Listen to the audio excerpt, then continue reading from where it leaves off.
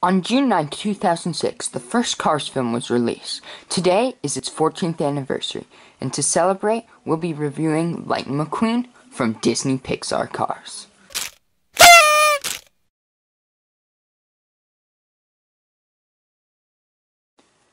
Do I even really need to say where McQueen appeared?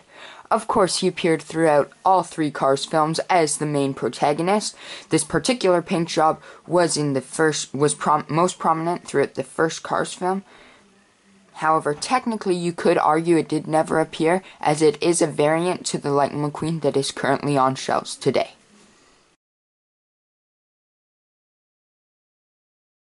He's been released numerous times from 2006 all the way up to present from both Thailand and China. However, as I said in the appearance section, he is technically a variant, as he has no Rust-Eze logo on the spoiler. That was changed in around 2008 or 2009, I believe. Taking a closer look at him, we can see the classic Lightning McQueen smile that we all know and love. Unfortunately, he does have some chips on him, as this is the version of him that I grew up playing with. He's got his wheels there, which are surprisingly small. The 95 logo with the lightning bolt, Rust-Eze there.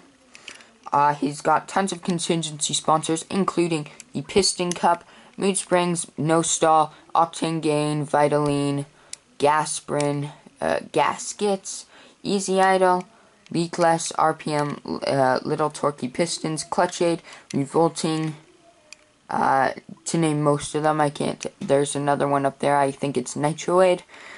Yeah, the Rust-Eze logo on the hood there. 95. Lightning McQueen, his signature on both sides. There's the R-Tide, which is basically the same as this one. On the back, we've got Rust-Eze, medicated bumper ointment, 95 on his sticker headlights with the spoiler, which, as I said, there's no Rust-Eze logo on it. There's the front one time, and there is the base.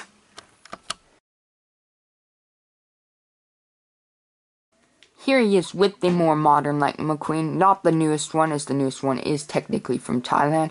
However, the most recent China adaptation, which you can see a few differences, including the Rust-Eze logo on the spoiler, as well as the rims are a bit different of color.